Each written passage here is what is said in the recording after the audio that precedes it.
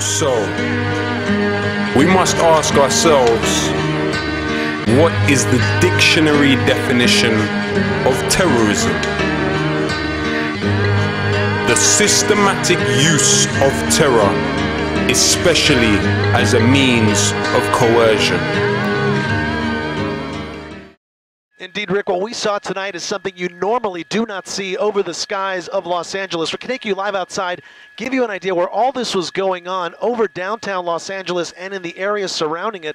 Special Military Operation Forces, in conjunction with the LAPD, conducting some military maneuvers that had many people wondering what is going on. Don't trust the government. There's no sense of putting trust in any government. Don't trust the government. Dive, dive, dive, dive, dive, dive. Military maneuvers by Special Operation Forces in full swing over the skies of Los Angeles. Our cameras were there when a Black Hawk helicopter and 4 OH-6s, or Little Birds, flew over the city. Take a look. This is the U.S. Bank building where they hovered for a while before flying to their next target. 1 o'clock, very low. At one point, they made what appeared to be a drop-off at a park. Within seconds of landing, the helicopter was back in the air. Oh, this is full push. Then, while over the Staples Center, while the Lakers played inside, you can see someone on board sitting with his legs hanging off the side of the chopper. While the training is hush-hush, the LAPD, which is assisting the military, says this is routine training with the focus on urban environments. The staging area tonight, Dodger Stadium. Chief Warrant Officer David Duran was a U.S. Army aviator for 12 years. He now flies Black Hawk helicopters for the National Guard in California. He says what we're seeing tonight could be a dry run for a future mission. They do a lot of mock-up training, but it's always best to get the closest terrain layout to what the objective is, wherever it could be, again, worldwide. Duran says the military picks environments based on what they might be facing in the near future. If it's a mountainous terrain, then they go to the mountains. If it's a desert terrain, they use the desert. If they're in coastal terrain, they use the coast. If it's an urban terrain, you know, whatever's needed. When carrying out a mission, time on target is the focus. What that means is that every step of the mission must be conducted exactly as it's planned out.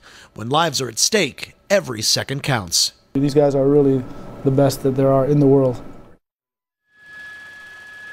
And back out live over downtown Los Angeles. The operation continues at this hour, but we are keeping a safe distance as requested to not interfere with that. Now, we are going to see this maneuver continue for at least one more night.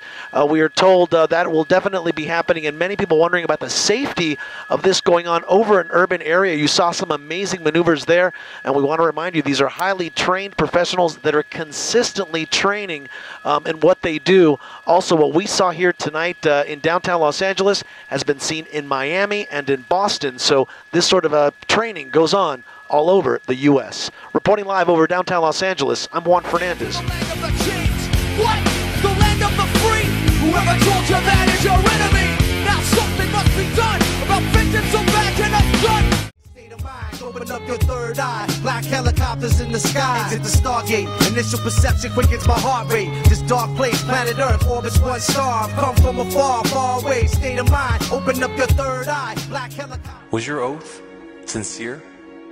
Or were they just empty words? It's unfortunate that we would have to ask. But deep in your heart, I think you know exactly what I'm getting at. You're not stupid. You know full well that the government that you're working for has committed high treason. You know that they are criminals. You know full well that they have made themselves into enemies of the Constitution and of the people. You see what's happening, and you know where this is headed, and yet you continue to obey. So I ask you again, was your oath sincere? If so, when exactly were you planning to start honoring it? We don't need the key, we'll break it!